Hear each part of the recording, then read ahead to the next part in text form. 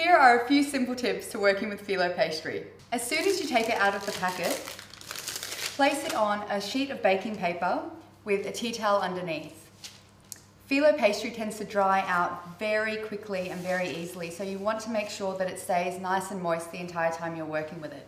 So once you've laid it out, place another sheet of baking paper on top and cover that with a damp tea towel. And that will ensure that while you're working with the pastry, it doesn't dry out. So you want to work with one sheet of pastry at a time. Brush the pastry with your butter or oil if you're using oil, making sure to get right to the edges. Cover with another sheet of filo. You don't need to worry too much about any wrinkles, but try to keep it a little bit in line and keep buttering and layering. As you get a few more layers stacked up, it becomes a little bit more stable, so it doesn't slide around quite as easily. To make the cheese, olive and tomato triangles, cut your sheet of filo into 3 long strips. Place a little bit of the mixture at the end of one of the strips and fold over to create a triangle.